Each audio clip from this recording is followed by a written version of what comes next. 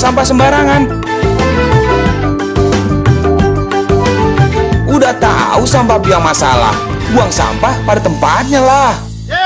Iya ya, kalau bukan kita, siapa lagi? Ayo kita buat Jakarta jadi bersih. No position, only become a staff. And we, four department, like procurement and tax and inspection and finance department, we request all the staff have to report you wets and kekayaan is you have to make a report you wets where you work. So I work with the PPRTK is the transaction monitoring department to monitoring all your transactions. So now you correct or not. And we already put in Jakarta budgeting maximum cash transaction only $10,000 US. Is that for each? $10,000 US per? Well, 100 million for one transaction. For one Cash. transaction. Next year I will put it again only 2,000. Lower. 2,500 US. So people very difficult, and even our employee. This is an outsourcing employee. You could not take the cash. You have to open the saving account and we transfer your money. And this, I think this is the basic to change. And we also want to put our sub-district chief and district chief to be like an estate manager. So we'll give them 50 until 100 employee to clean, to gardening, to control the garbage, everything like that. This next year budget will implement it like that.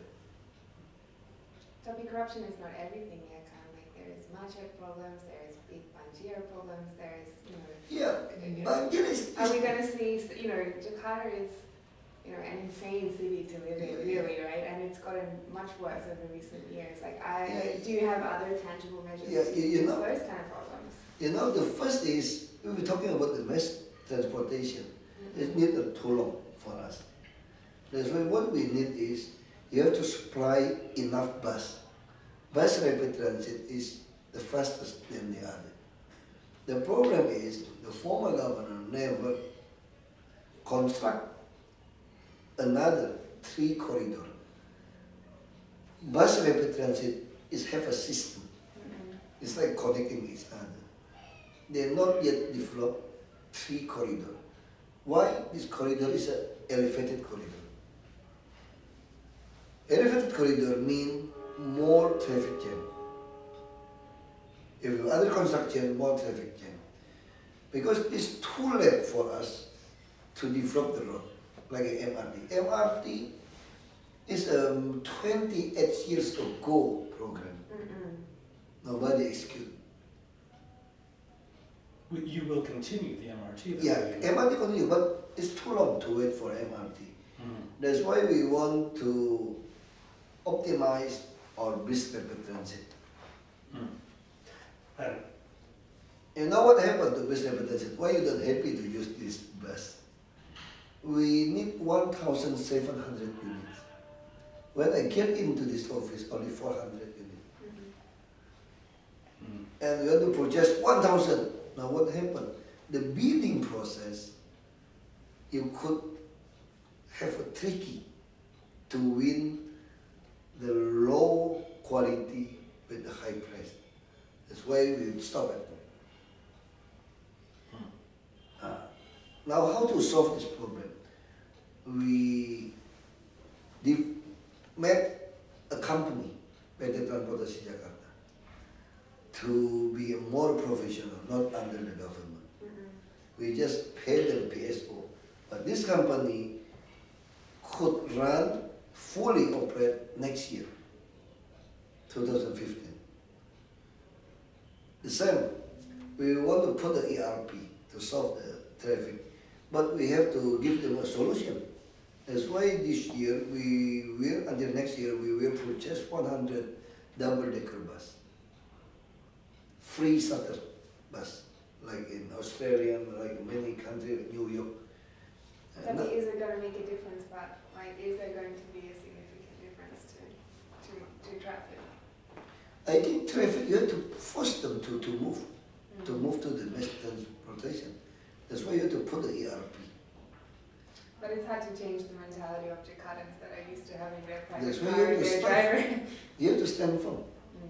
The same like a bus. Now, if our bus is enough, you see in our vehicle inspection place, I won't fire 49 employees. After they took a bribing, you could imagine one day 700 vehicles pass the test. How come? One car you need half under 2 hours. How come you could pass 700? And Within one day? yeah, and So maybe you fired 49. 49. I asked them, When was I want to fire you or you resign. If you resign, you still get your retired fund. And did they? They take one to resign. I bet you read them. Yes, I've read that one. Yes. It's never happened before here. And that's very important. After that, another vehicle testing unit, they fear about this. They know I am serious.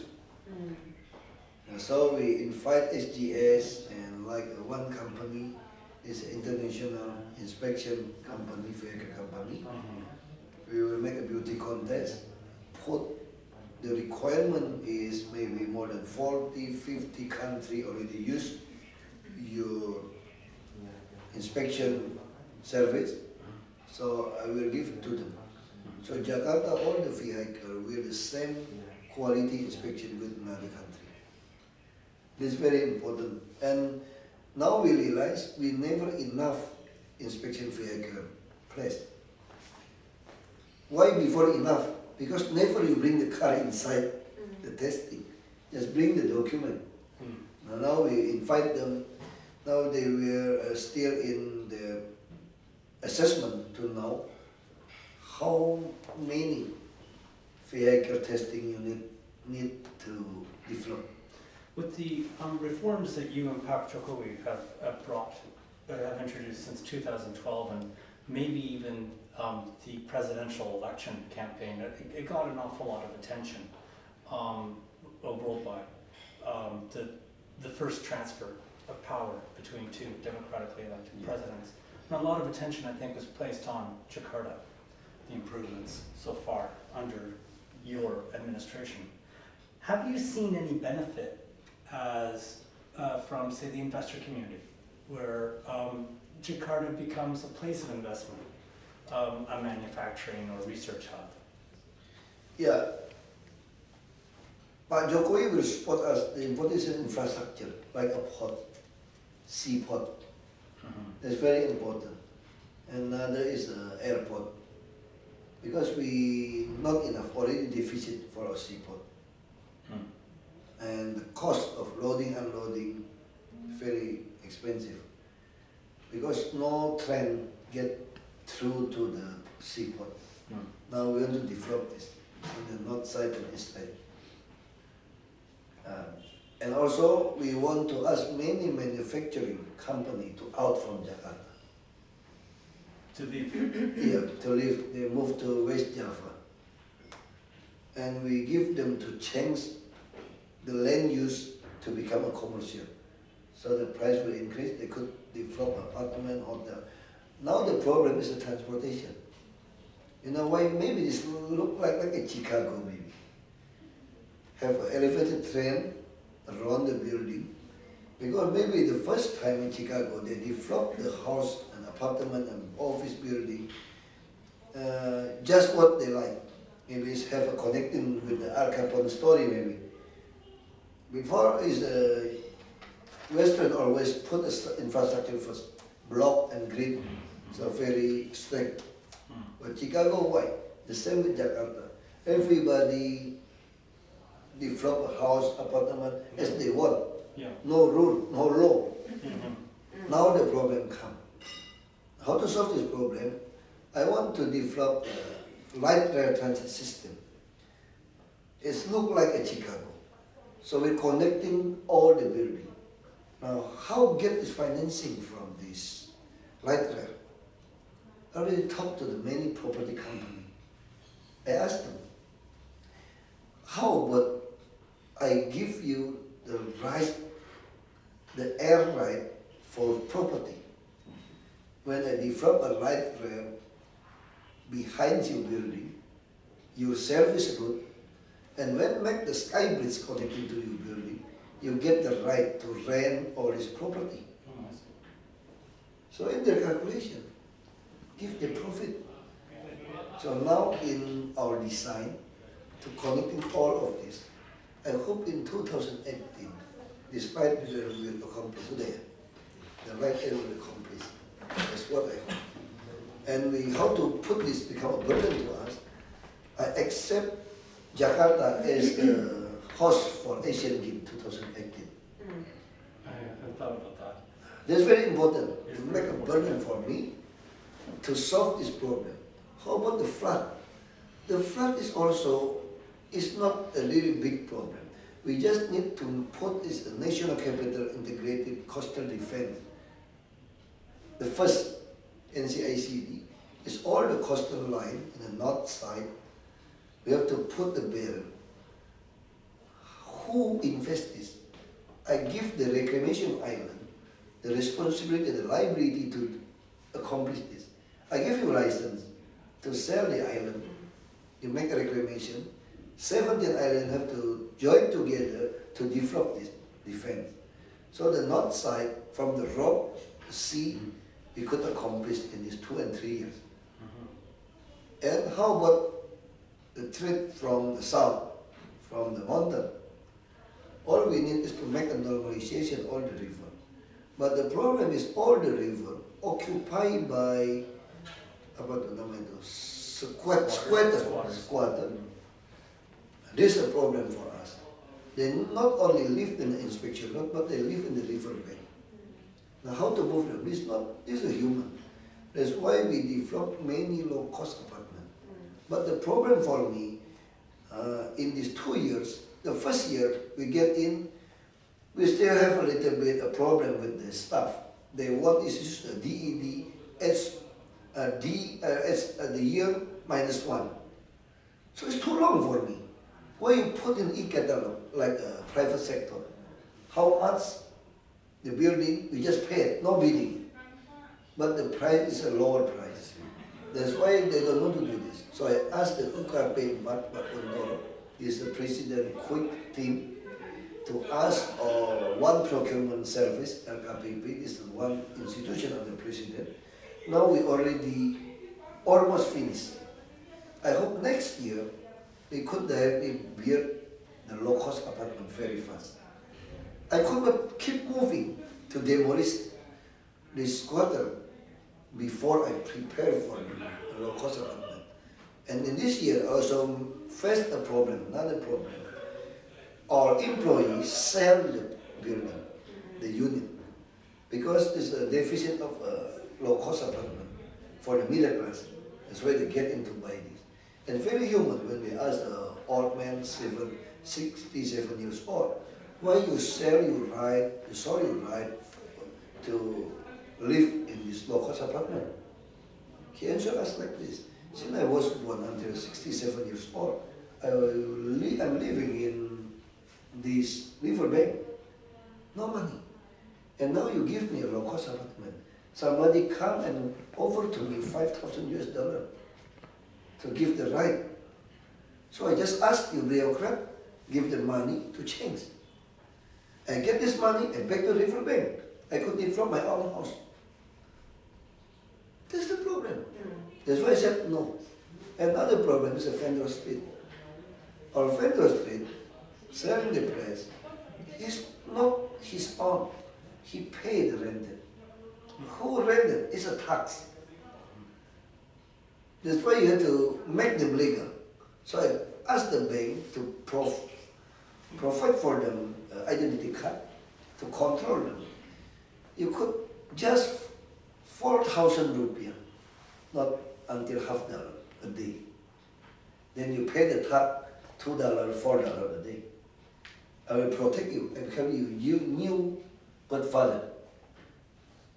But I want to make sure you're trading there. If so you're Jakarta's new godfather. It's already. I like it. I think that's how you should brand yourself. Yeah, because too many. You're not like a stadium. 18 years, have a narcotic, everything. Like a bongkaran tanah, prostitution, under 20 years old women. Everybody know. Yes. Now, finished.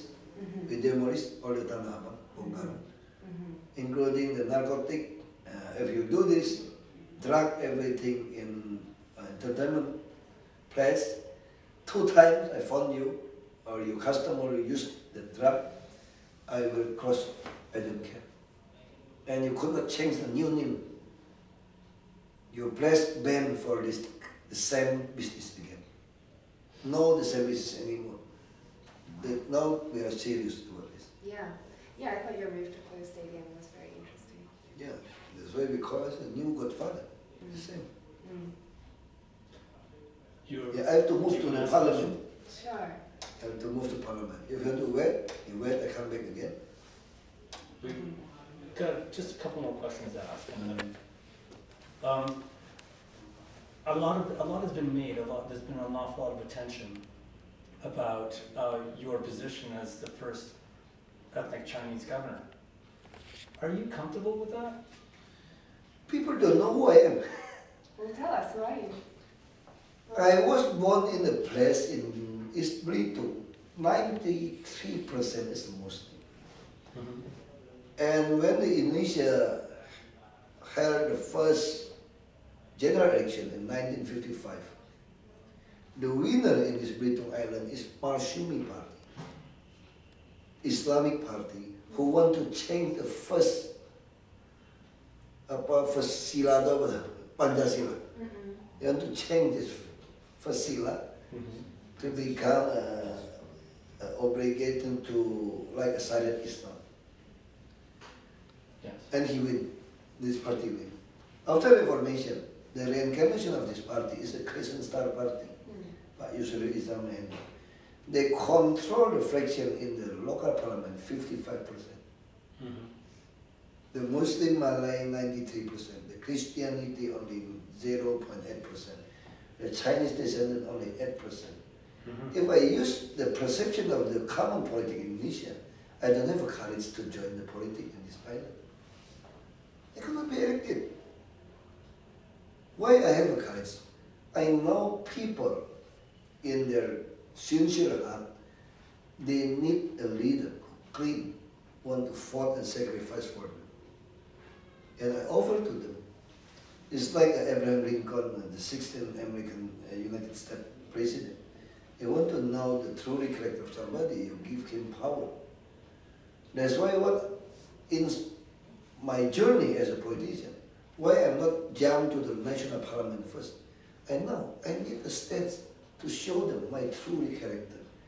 And the cheapest and easy way to get the political stats to be a showcase to the people about your character is a local parliament, regency parliament. That's why I back to my hometown.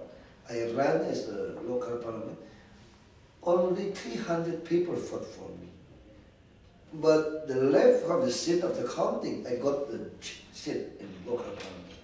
That's my start begin. Tell me specifically about being ethnic Chinese. I have a lot of Chinese Indonesian friends, for example, who are extremely happy that you are now running the city. How significant do you think that is?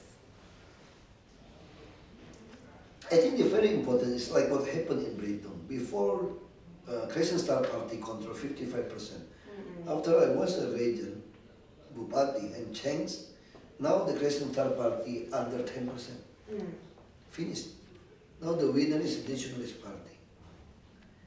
And after that, I want to back home as a Bupati. They fought for my brother. Now my brother is He's now the governor, right? In Belitung. He's a legend.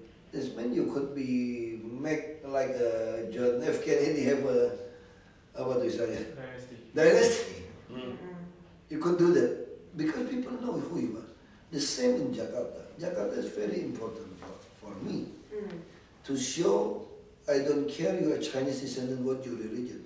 All the country needs is a patriot, truly patriot. Want to sacrifice for the people, no corruption, no accept bribery, only obey the constitution. It's very important for us. Do you think Indonesia is ready for that? Do you think in the future Indonesia could have a Chinese The same like a Belitung. president? Before Belitung, people don't believe. If Pak Jokowi fair, people don't care who you are. Even this is not right in the constitution. If you want to be a president, you have to be a man, Javanese and Muslim, and from elite, from army. Now army is on all.